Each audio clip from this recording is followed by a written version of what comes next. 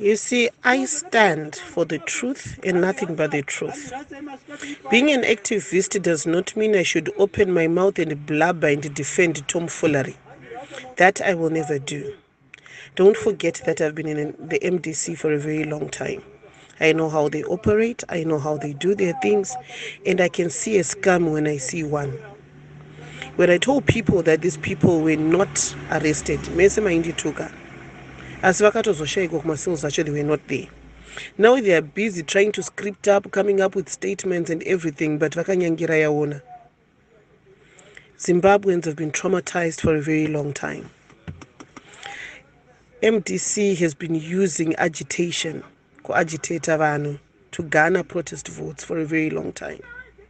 It has played along people's psychology to the extent yekuti we just think negative and zvese zvataudzwa, we don't even take time to investigate to find out if it's the truth or not. Tikaramba takangosunga kuti kumashure kwakaitika zvakatika, atina kwatinoenda.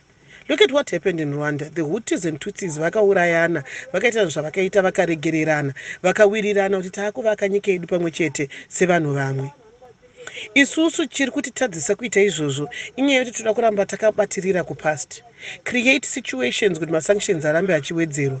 Create situations dzekuti kana tabroka mumapato edu toti he ndazoabductwa, ndazorohwa, ndazodii kuti mari iuye.